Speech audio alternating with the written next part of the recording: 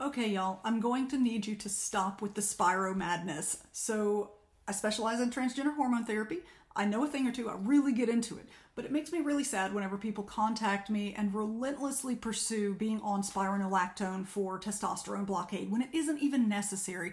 The way that the body works naturally to suppress testosterone whenever you're on high-dose estradiol therapy is wonderful and much more useful and safe. So essentially, the negative feedback mechanisms that you receive through the hypothalamus-pituitary gland, they prevent those same structures from sending the signal down to the gonads to produce testosterone in the first place, thereby naturally lowering your levels. And so then you don't even need spironolactone. All you need is high-dose estrogen therapy. Now, because traditional trans medicine was set up decades ago with old research and everything, and everyone was very scared of estradiol, people were prescribed only baby doses, very low doses of estrogen because of this, and therefore then they did need a testosterone blocker, but nowadays we practice differently with high-dose estrogen therapy, so those who know what they're doing don't do that anymore.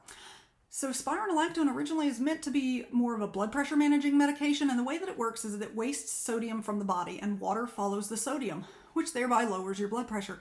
So you're kind of wasting some of your fluid and wasting some of your electrolytes. And on low doses, like what they prescribe for blood pressure management, such as 25 and 50 milligrams daily, that's okay. But for transgender people, they're prescribing 100, 200, 300, and 400 milligrams a day.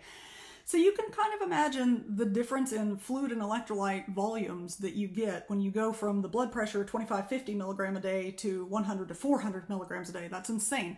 And now you're giving a medication that makes people pee even more to a patient population that already has trouble finding a safe bathroom to use. That just seems like a bad idea.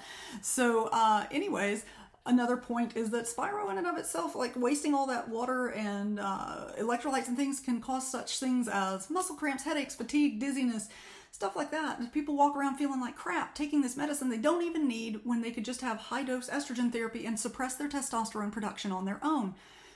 I've had patients write to me that have a testosterone level of 10 and ask why they can't be on spironolactone. Why would you need to be on Spiro? Your T's already suppressed. Stop the Spiro madness. It isn't necessary.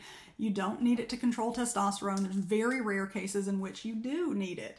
And it's a great blood pressure medicine, I suppose, if you need that type, but you do not need it for testosterone suppression. Please, please don't do that. Stop the madness. If you're a healthcare provider, please do your research. Stop prescribing this medicine the way that it's getting prescribed. And if you're a patient, I'm so sorry that this misinformation and this old medicine is still out there, but know that there are much better and safer options.